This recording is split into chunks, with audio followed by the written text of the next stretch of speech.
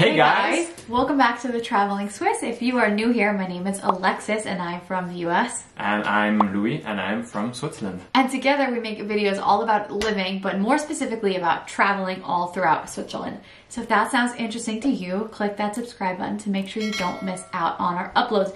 We're gonna start uploading weekly on Fridays. So I often get asked by those of you looking to plan a trip to Switzerland what foods you need to eat. Switzerland is really well known for cheese as well as chocolate, that many of you know. But I don't know if you know that there's many variants on both of these things, along with a whole other slew of amazing dishes that you need to try in Switzerland. So in this video, we're gonna break it down into 5 categories. We're gonna go through cheese, those alpine specialties, so those dishes that you eat when you're in the mountain and it's really cozy. We'll go through desserts, chocolate will be included in this one. Then we'll go through some regional specialties, so dishes that you can only get or you should get in certain places. Yes. And then we'll end it with some snacks.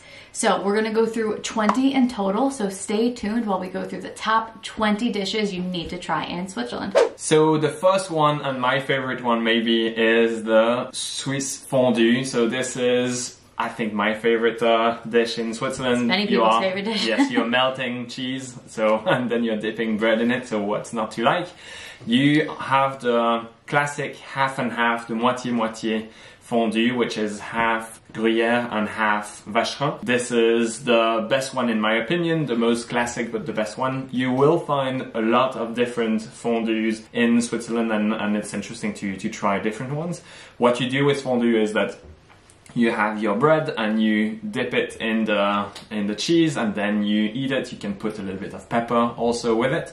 And you should drink either tea or white wine with it. Don't drink cold water because then the digestion will be a little difficult. But this is this is our top one. Moving on to that other cheese dish that you might have heard of in Switzerland is raclette. Raclette is also a very fun sort of activity when you are in a group. I really love raclette as well. It's a little bit different. You also melt cheese, but different type of cheese. You have a rind to the cheese that gives a little crisp also on both ends, and you have you do this on potatoes, whereas fondue you do it with bread usually. Different carbohydrate.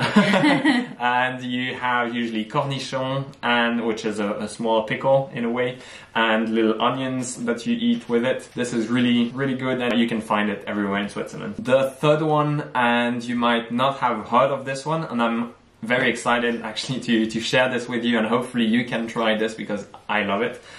It is the Malakoff.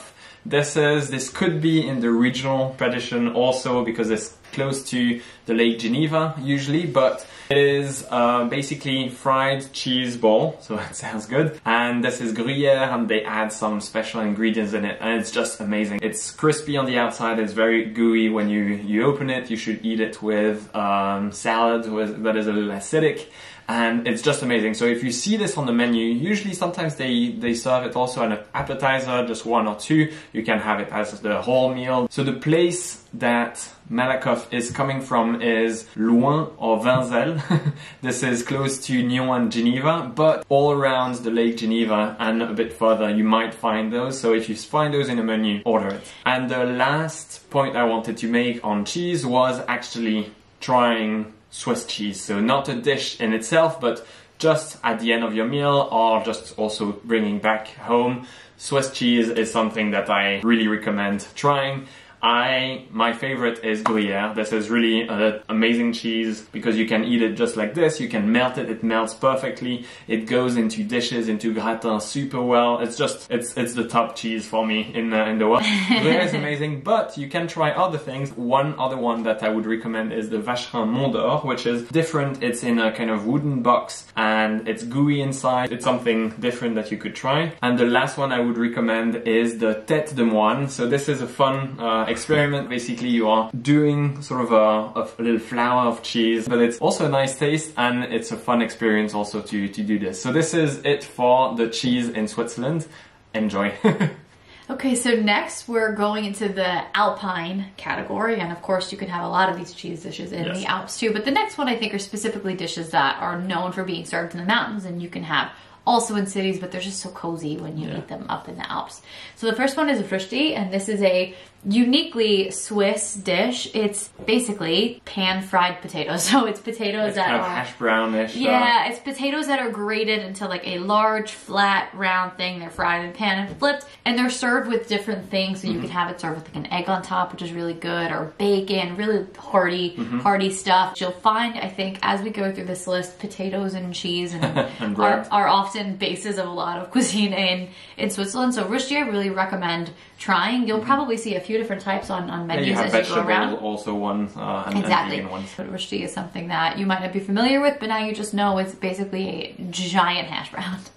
Okay, so the next one that if you've watched a lot of our videos, you've probably seen me order this a few times, and that's Älpermagronen, and that is kind of literally the alpine macaroni. And cheese. Yeah. There is pasta that has melted different Swiss cheeses on it, Gruyere, different things, and it'll have speck, it'll have really, really crispy, delicious onions on it, and they serve it with applesauce, so it's applesauce with macaroni and cheese. Which is interesting, it adds some flavor to it. Yeah, I think... And makes it less heavy, maybe. Yeah, a little, it's pretty heavy, but it's a very delicious dish. It's very, very rich and unctuous, so if you're very, very cold and you want something that's going to hit the spot, I recommend getting Älpermagronen. And the last thing, which is another nice alpine kind of cold winter feeling specialty, which if you watched one of our last videos, we told you is really, really great to get in the fall. That's the season, and that is the October, season. October, November, December. And that is the season of game. So if you're watching this video when it came out,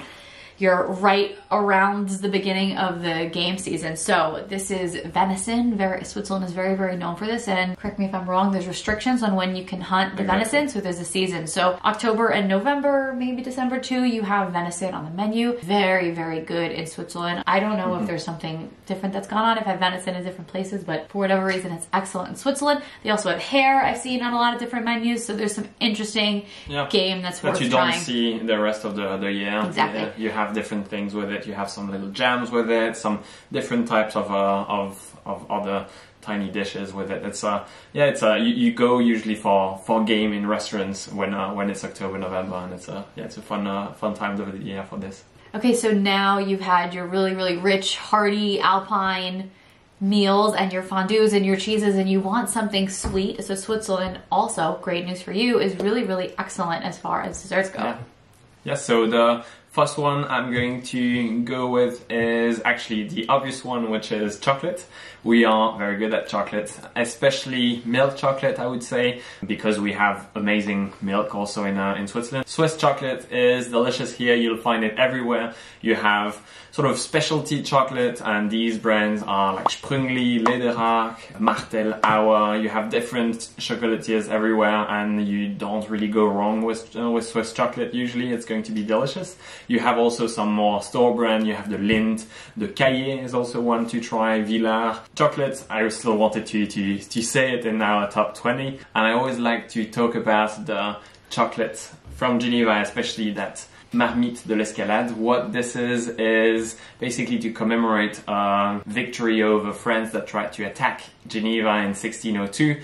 You had a person, an old woman with a soup, that threw the soup and the pot actually on a person down her window and kill him, and then now we commemorate this kind of victory with a sort of replica of that cauldron with marzipan, vegetables in it, and the whole cauldron is in chocolate, and we break this and then you eat the chocolate. But this is just a fun tradition about chocolate that I wanted to share with you guys. You'll see them in all the storefronts when you're in Geneva, kind of end of November, early December. So if you're wondering what it is, now you know. The second one that I wanted to point out is the Leckerli. This is from Basel. So if you are in Basel, but also in the whole Switzerland now, they sell this. These are little cookies that are a little bit, that have some spices in it, and it's quite a different texture.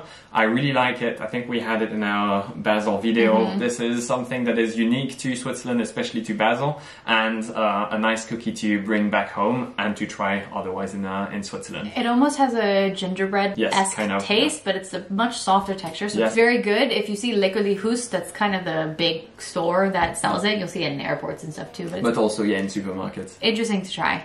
The next one on dessert is also one dear to my heart. I think everything here is dear to my heart. I love to eat, we love to eat. But this is the Nusstorte. This is nut tart, and this is just also very rich, but it's delicious. There are two regions that do these Nusstorte.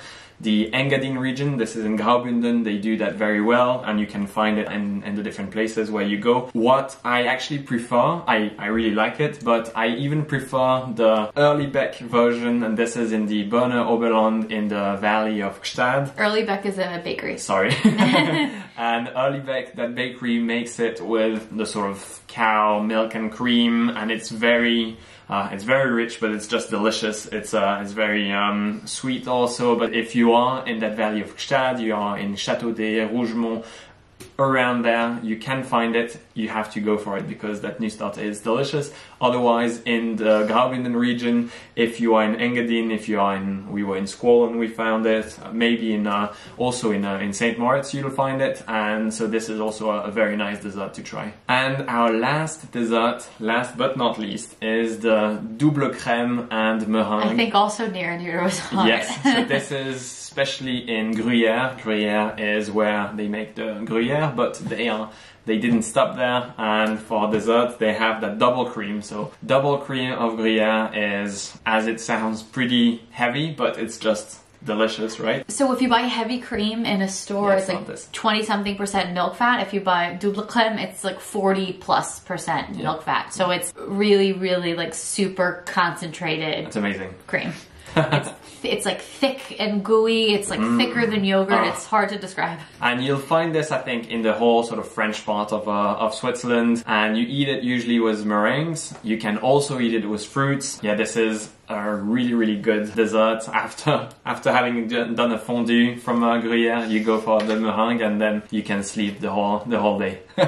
Okay, so I'm gonna cover some particular regional specialties. As you're traveling around Switzerland, I encourage you to look at on the menus when you're in different places, so then people know that you're not just a regular tourist. You've done a little bit of research and you know what these regions are known for, and you're gonna go there and try it. So starting in Zurich, because I know a lot of you fly in and out of Zurich, there's Zürcher Veal. This is a minced veal, almost like a stew that's served with mushrooms. It's a very, very hearty, cream kind of. It's a very, very hearty, almost like foresty type of dish. As we mentioned a few times, the cows in Switzerland are treated very well. So all of the products from veal to dairy to cheese and everything in between in Switzerland just has a different taste than it does in other places. So Zürcher Veal is something to get when you are in Zurich. If you go east into the canton of Graubünden, or Grisons in French. So this is something you've probably seen me order if you've watched a few of our videos. Again, I like it a lot. It's called Gerstensuppe. This is from the canton of Graubünden, as I've said, and this is a barley based soup. So barley is the grain that's in it, and it's not particularly heavy. Nope. As you've seen, compared to the other ones. A lot of the other things we mentioned on this are really, really hearty dishes, and this is a lighter soup. Very, very, very nice. I like it a lot. There's vegetables and barley, and I think it's a great appetizer to go into your meal and get your appetite warmed up, or you can get a bigger version of it, but I recommend trying that while you are still in the canton of Graubünden. This is something called Bunderfleisch. If you are in the French-speaking region, you might see it written as viande séchée, which means dried meat. Yeah, so Bunderfleisch, that's canton of Graubünden, Fleisch, meat. And this is the best way to describe it, and this is going to be a kind of simplistic way to describe it, but what prosciutto is to a pig, this is to a cow. So it's a cured piece of beef, but without fat. So that's actually interesting. I don't always love prosciutto and coppa and things like that because they're a little too fatty. I don't like the texture. If you were someone that's like that, you don't like the texture. This is just a very, very delicious piece of meat. You'll see this intense kind of. Yes, you'll see this in Graubünden. That's a great place to try it. But if you just want to try it, you can get it in most any supermarket in Switzerland. If you just want to taste it. Does it. You have different places, but Graubünden is the place where they do it best. Okay, so we're moving on. We'll go a little bit south now to Ticino, and Ticino is, of course, the Italian-speaking region of Switzerland. So you'll have more Italian-esque food here. Of course, that is been adapted over time. It's not Italian food; it's Italian-Swiss food. So what I'd recommend you try here is polenta. I think there's a little bit of historical debate about where polenta was argued. I think Italians in the north of Italy would tell you something different, but in Switzerland they will tell you it is from Ticino. So if you are in the canton of Ticino, we definitely recommend trying polenta. They serve it in different ways. They serve it with beef. It'll be served as a side, as a main. It's very, very good to try. We have a video in Ticino where you can watch, and we got it in a few different places. So now we're gonna go back west in Switzerland to wrap up the regional section. So we are on Lake Geneva, and we will get filet perche, which is tiny, tiny fish. They're called perch in English that are fished from the Lake Geneva. So they're served with a meunier, and it is basically a buttery lemon garlic sauce that's on the fish, and it's very, very good. It's a fried fish that's served with French fries, so you'll see that on many, many restaurants that are around Lake Geneva, not just in Geneva, but in the canton of Vaud, etc. You'll see filet perche, so I recommend trying that.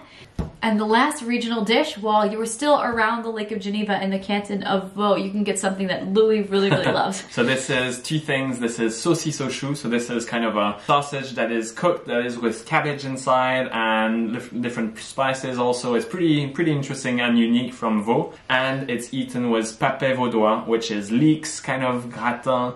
And both are really good, and it's really special from the Vaud region. So if you are in Montreux, in Lausanne, this is a nice dish to try. Okay, and wrapping it up, and we're gonna let Louis kind of finalize this list, because these are things that he grew up with, and again, near and dear to his heart, and these are Swiss snacks that you should try. Yes. So these aren't things you'll get in restaurants, but these are things that you should pick up in the store or as a souvenir for the way home. Yes, so 3 things to end that list. That is very delicious actually, and we are going to eat soon. I'm very hungry now. And the first one in supermarkets is the Zweifel chips. This is a Swiss chip that is really crispy, and all the Swiss people know it, love it.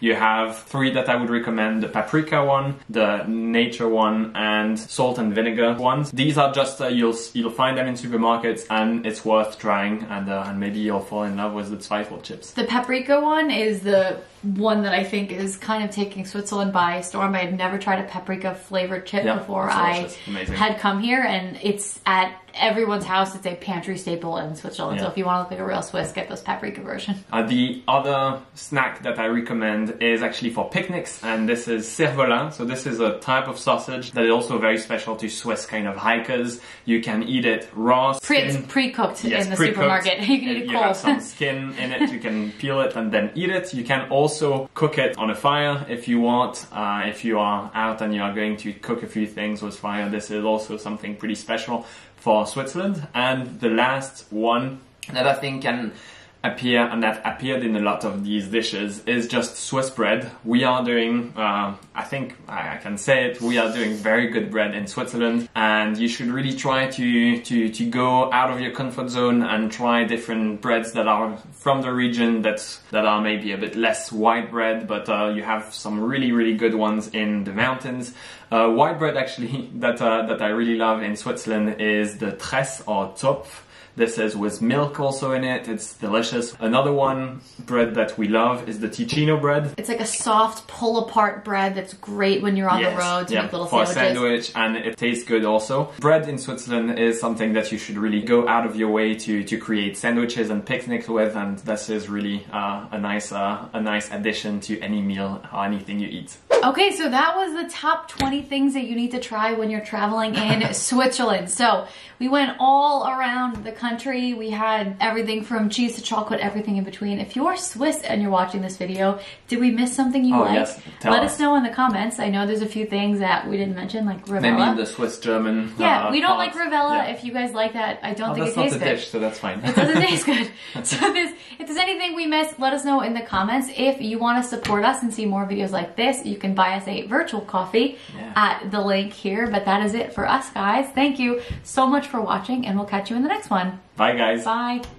Hey guys, thanks for watching. Thanks for watching. If you want to see more videos like this, please make sure to like and subscribe. We'll see you soon.